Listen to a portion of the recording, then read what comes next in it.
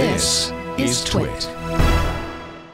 Now, Let's Encrypt has had a significant impact on the internet by allowing pages who couldn't usually afford to secure their sites with TLS encryption can now do so for free. In fact, there are stats showing that almost 80% or more of page loads these days are actually encrypted with Let's Encrypt. But there's still a tons of other hurdles we have to get over in order to plug those holes in the internet infrastructure, like DNS. Now, the system that looks up your site's IP address when the type of site's name and when you actually type your site's name into a browser, it remains unprotected by encryption. Now, this means that anyone along the path from your internet to your DNS resolver can actually collect information about which sites you visit. Now, this means that even eavesdroppers can still profile your online activity and make a list of sites you visited or a list of who visits a particular site. Now, malicious DNS resolvers or on-path routers can also tamper with your DNS request, blocking you from accessing sites or even routing you to fake versions of the site you requested.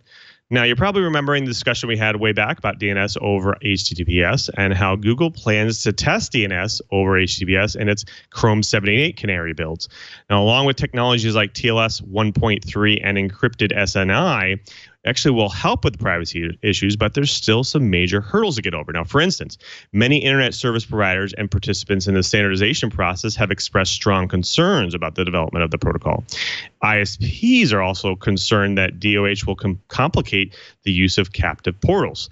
Now, some countries like the UK use DNS to police what sites people can surf, and this can actually cripple their efforts. Now, members of civil society have also expressed concerns over plans for browsers to automatically use specific DNS resolvers, overriding the resolver configured by the operating system. Now, for this movement to work, DOH must focus on the rights of the user. In fact, browsers must be transparent about who will gain access to DNS request data and give users an opportunity to choose their own resolver. Now, ISPs and other operators of public light should implement support for encrypted DNS to help preserve a decentralized system in which users have more choices of whom they rely on for various services. So basically, we're saying that there is a long road ahead, and you better be ready for a DOH marathon rather than a sprint.